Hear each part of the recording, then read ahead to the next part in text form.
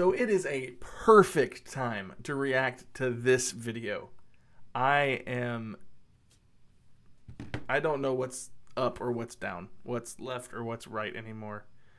School has dominated my life the last week. You might have noticed a lack of uploads. I've been doing midterm exams, reading, quizzes, papers, and my mind is not as sharp as it should be. It's very late in the evening after doing loads of schoolwork. The wife is sleeping in the other room, and I've got to get some content filmed. So I need to learn the mindset of elite athletes. So today, a mental coach explains how pro athletes think. This is by Sam Martin, Peak Performance. I'm hoping, it says mindset matters here, I'm hoping I can learn to think like a pro athlete and overcome this season of life right now. Let's learn how athletes think, how pro athletes get the right kind of mindset, and what can we do to apply that to our life. All right, let's get into this. What really goes on in the minds of elite athletes? How do they always seem one step ahead of everyone else and unshakable in the face of pressure? Well, over the past year, I've worked with pro athletes across 6 different sports as their mental performance coach. And today, I'm going to tell you the 7 things I've observed from working with those in the top 1% of their performance domain. And the best part is, these are all things that you can build and learn yourself. To help you do so, download the free cheat sheet with the link in the description. So, are you ready to learn how elite athletes are wired? Well, let's get started. Yes. The first thing that's really telling about elite athletes is that they speak in definitives. So along with coaching guys and girls at the top of their sport, I've seen Ronaldo do this. He speaks in a very definitive I am kind of statement. Yeah. Also work with semi-pro athletes, college athletes, and kids in sports academies. And what I've seen time and time again is that elite athletes are so much more deliberate and intentional with how they speak about their goals and objectives. In our sessions, they'll always say things like, I will do this, or here's how I'm going to make this happen. Whereas those at lower levels veer more towards uncertain language. They will say things like, I will try this, or I think I could make this happen. But what difference does this... Oi, that's me. That can be me at times. I'm going to try to do that. Oh man, I'll try. I don't know, I think that has to do with the fact that I'm learning a new sport right now. But I should translate that even at my beginner level.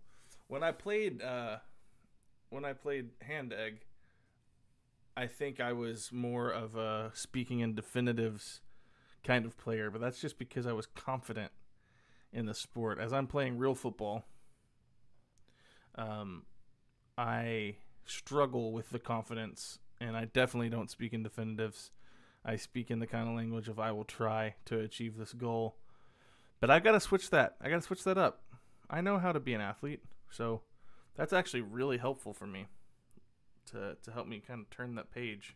Actually make. Well, for the elite athletes, this isn't just confidence or bravado. There's real science behind this approach. When we speak in definitives, we activate a part of our brain known as the reticular activating system, or RAS. This system acts as a filter for our brain, prioritizing information that aligns with our conscious thoughts and goals. When we use definitive language like I will, I can, or I am, the RAS works to bring our attention to the opportunities and resources that can help us achieve those goals. In contrast, uncertain language such as I will try or I think I could introduces doubt and ambiguity. This can cause the RAS to become confused and less effective in guiding our actions towards our goals. So if we really because it's calculating a possibility in which the goal is not achieved. I can see that. Boil this down, using more definitive language causes your brain to become more geared towards searching for or coming up with solutions. So that's why elite athletes progress so much more rapidly than amateurs. They are commanding their brain to think about new training solutions or to learn more about new tactics or techniques. It just leads to a lot more action,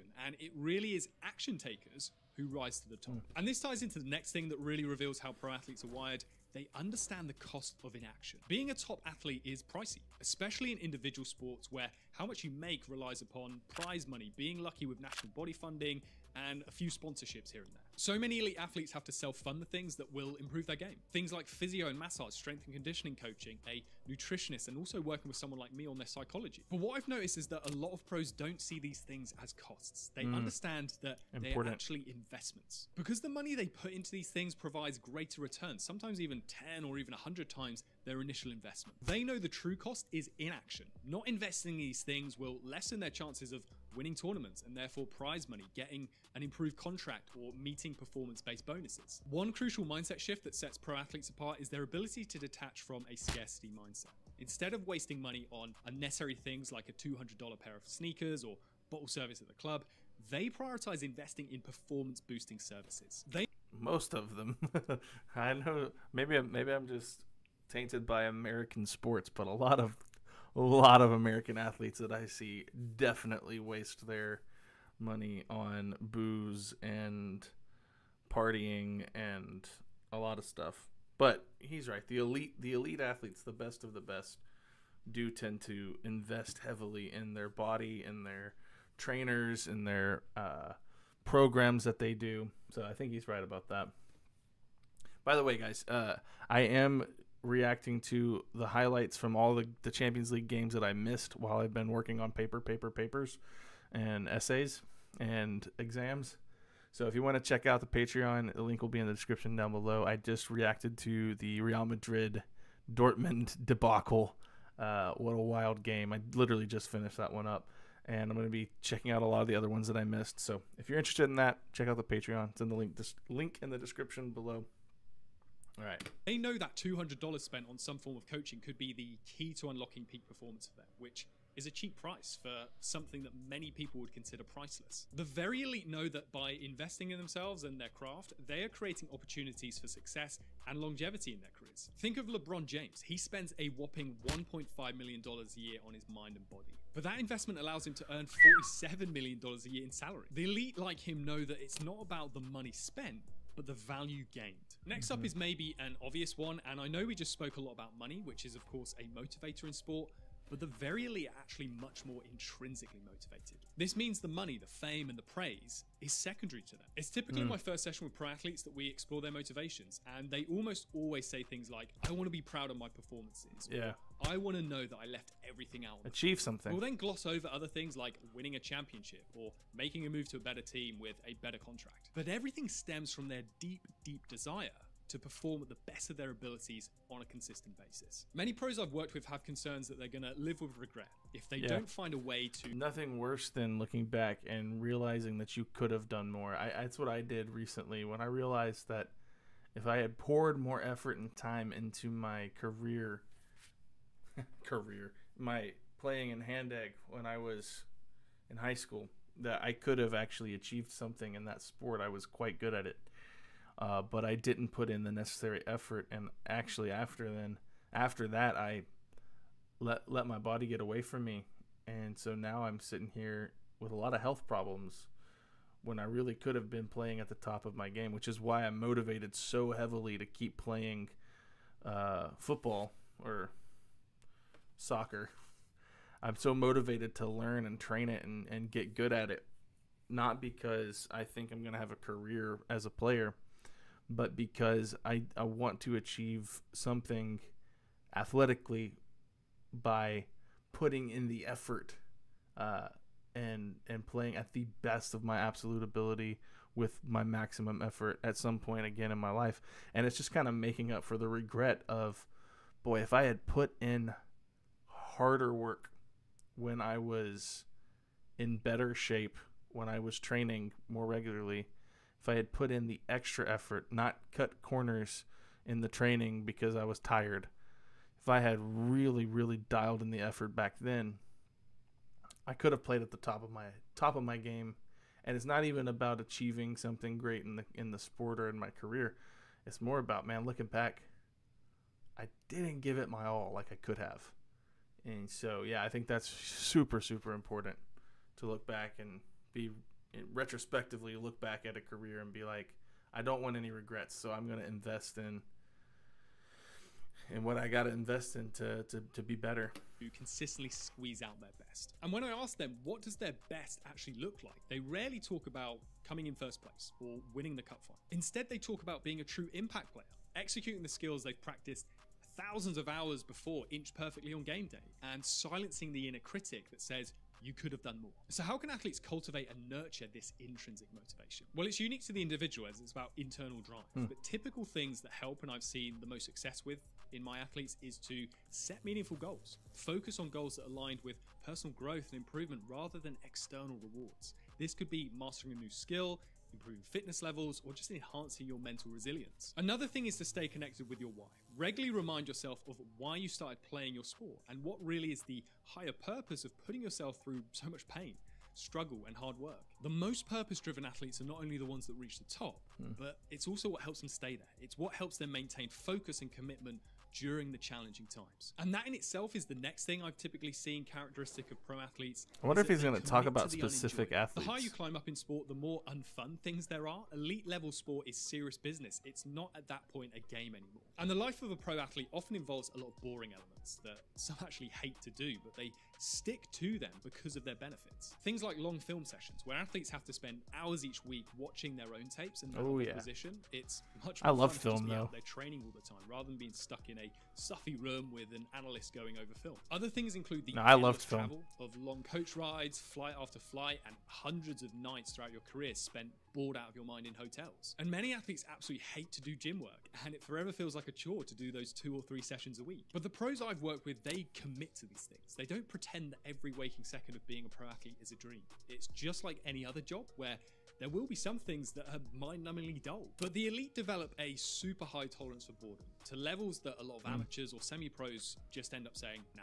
it's not worth it. They build this tolerance by building countless routines, rituals, and also get creative with gamifying their gym workouts or developing hobbies outside their sport to keep their mind occupied during all the travel time and nights away from their home in hotel rooms on their own. But true commitment is all about doing the things that you need to do, even when you least feel like doing them. This is an absolute must to make it at the pro level and also to stay there. And this directly relates to the next thing. The very elite rarely complain. I've worked with athletes who have gone through some really tough and sometimes really unfair situations. Things like serious injuries, getting dropped from the starting team without any explanation, and playing for coaches that just seem to have a personal vendetta against them. But compared to amateur athletes who easily fall into the trap of moaning and whining about these things, the pros just get on with it. The clue, after all, is in the name. They're professional athletes. So they act professionally in all situations, even those that they have a right to be frustrated or upset about. They conduct themselves with grace, and despite not being happy with certain situations, they almost always adopt a pragmatic approach. They adopt what's called an internal locus of control, essentially where they focus almost exclusively on everything that is directly within their control. Don't look to blame others. Yeah. Don't look at what other people have done. Don't look at any other circumstance other than what I can control. Yeah, I like this way. I like this philosophy in life. It's like, yeah, there might be times where there's somebody did you wrong and you have a disadvantage that you have to overcome. But look, everyone's at some point gonna have disadvantages, and everyone's gonna have situations that are not fair, or there are gonna be things beyond our control. So focus on what you can control. Focus on how you can achieve what you want. Yeah. Or bad luck for their situation. They take ownership and just focus on sticking to the process, keeping faith that their situation will improve. So they may occasionally vent to me about these frustrations, but they do so in a constructive way, always looking for solutions rather than just using me as an outlet to just complain and feel sorry about themselves for an hour. So if you're a serial complainer, you just need to cut that out. It won't take your game to the next level, and it can actually damage your situation further because sport at the end of the day is highly social. And if you're giving off toxic vibes, you will worsen the relationship that you have with coaches and teammates. You have to let go of that which concerns you, but you have no direct control or influence over. Because if you don't, you'll waste countless time and energy that could be spent on actually making the desired changes that you're looking for. Doing this is all about reframing the stressors, obstacles, and hurdles that you're thrown as an athlete. And what the top pros also do is leverage stress to their advantage. They are masters at moving away from threat appraisals and instead flipping them into challenge appraisals. In other words, they see negatives as challenges to overcome rather than threats that could ruin their performance or career. I've worked with pros who, despite playing at the highest level for many years, still have butterflies in their stomach before every performance. And they also get a touch of performance anxiety for big workouts or training sessions. But they've learned that these are just signals from your body that you're about to face something important. Butterflies in your stomach is nothing more than often blood being redirected away from that area to other parts that it's needed most, such as your brain and your arms and legs. And the top pros don't try to completely eliminate this. They look to channel it in the right way and dial into it. They become masters at engaging in routines that either slightly bring up their arousal level or slightly bring it down, so that they're in the sweet spot for peak performance. Whether that's breathing exercises or I'm not gonna lie, this is a fascinating video by this, I guess he's a sports psychologist. When I saw Messi on the thumbnail, I thought I was gonna get some specifics of the mindset of specific athletes and how they approach things. It's okay. It's okay. It's been an interesting video, a little bit clickbaity because I was wanting to hear about Messi and his mindset and some of the other top athletes, but it's been very informative. So maybe we should reframe what clickbait is.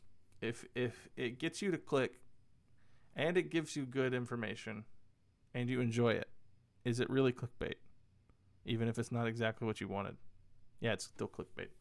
Physical routines or even visualization, they use these mental tools to help themselves convince their mind and body that it's now go time, that they have nothing to worry about, and that these feelings that they're having are the fuel that they need to do their thing. There's a quote from the ex-NFL quarterback Jim Kelly where he says, "I threw up before..." Poor Jim Kelly.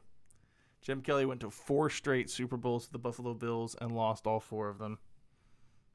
A couple of them at the hands of my Dallas Cowboys. Although they're not performing well, and I haven't seen them perform well in my lifetime. This was before I was born. Anyway. Every single football game I played. And I did so through my NFL career. It was good pressure. It was pressure to be good. That's the kind of stress appraisal the very elite make. They know that perception is everything and will determine whether they come in clutch under pressure or choke under pressure. But deep down, they know this is a continual process. As said, the butterflies may never go away, but you can always get better at dealing with them. And this relates to the final thing that really separates pro athletes. They're strivers, not reachers. The top 1% athlete never feels like he or she has finally made it. Even when they get to the top, they rarely feel that they've reached their potential. They keep striving day in, day out. But this is not necessarily a bad thing because they are self-aware enough to know that what they really love is the process and the journey. The destination is, of course, welcomed and enjoyed, such as signing the first pro deal, representing your country for the first time, or winning your first championship. But the very elite always have an eye on the next thing.